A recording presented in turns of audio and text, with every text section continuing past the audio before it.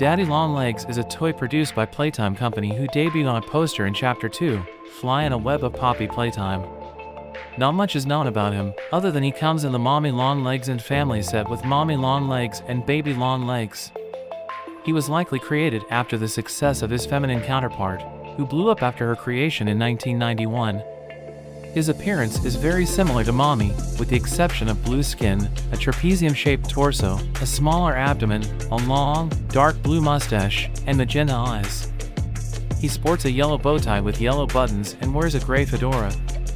Daddy Longlegs can later be spotted within the spin-off horror title project, Playtime, seen as an unlockable skin for Mommy Longlegs. This version of Daddy Longlegs remains largely the same, with the exception of the dilated, blacked-out pupils and eyes. His bow tie is also slightly altered, seen more with a bunched-up look as opposed to triangular look.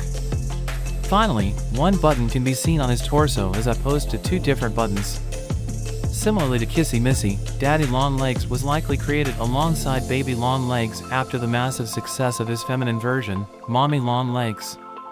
It is unknown when Daddy Longlegs was created, but he was most likely created after the creation of Mommy Longlegs, which was back in 1991. Baby Longlegs is a minor character produced by Playtime Company who debuted on a poster in Chapter 2, Fly in a Web of Poppy Playtime. Not much is known about them, other than the fact that they come in the Mommy Longlegs and Family set with Mommy Longlegs and Daddy Longlegs.